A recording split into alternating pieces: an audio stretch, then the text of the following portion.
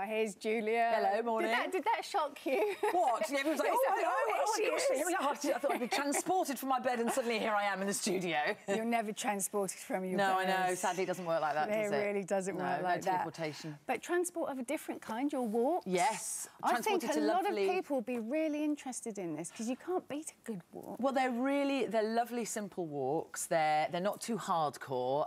Beautiful views, as the name would suggest. Yeah. In Anglesey, I get to taste the most delicious mussels, sweet, juicy mussels that are particular to the area. And I go to a fantastic restaurant as well that two boys are running called the Marram Grass, which has just made it into the Good Food Guide. And it's a proper little gem. You wouldn't expect it. It's on a main road, just off a main road, in a former camping and caravanning site. And there it is. It's an old potting shed, and the food is superb. So lots of little treats like that. And being on a Friday night, you would inspire people for the weekend, I guess. Hopefully. And also, I think on a Friday night, sometimes people just want to sort of sit back and relax and let off a bit of steam after a hard week, and it's just, you know, a nice, easy watch. And your lovely dad, who we have seen appear with you before. Yes, we have. Lovely Michael. Michael. He does at the very end of the series. I think the Peak District walk is going to be played out at the end. So there are 8 walks across the series, so 8 weeks of walks to look forward to.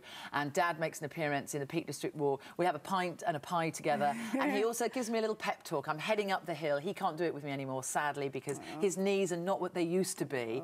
But we have a little chat about life, and I think lots of people share walking memories or walking moments with either best friends or with their mums or dads, or, you know, we've all got that moment, haven't we? Where I mean, Dad took me walking when I was a little girl, and those are the memories that I hold on to. I remember country lanes in Wales, and we used to pick wild strawberries. Yeah, you see all of those little things. And now I think lots of people teams of people are going out and doing it with friends at the weekends. You know, they're all going out with a group of mates and doing their walking together. And Dad inspired you, didn't he? It was him that got you walking. Oh, I mean, when I was at school in Sheffield, in the evenings and at weekends, Dad would take me across the Peak District. He would drag me across the moors. But he made it adventurous and fun, and it was quite competitive, and we had races to get to certain big rocks, and he really sort of instilled that love for me, and it's stuck with me now, and I'm very lucky that part of my work now is you know, my favourite hobby.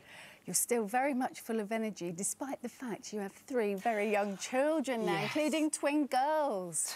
Yes, my lovely little girls, Zena and Xanthi, and I have a little boy called Zeph, who's 4.5. Very much life has changed, Fiona. You know how it changes. You're in the teenage phase. I'm still in the toddler phase. You really don't want to be there. No. Keep them as young as you can for as long as you can. So I left this morning with one of them was up at 5 a.m. The other one, my little boy, came in at sort of 6:30, which is very early. My lovely nanny, Jenny. Morning, Jen. She's been sick all day as well. She's been sick all morning. She's got a vomiting bug. So typical household scenario going on there. Dad's in charge today. Good luck.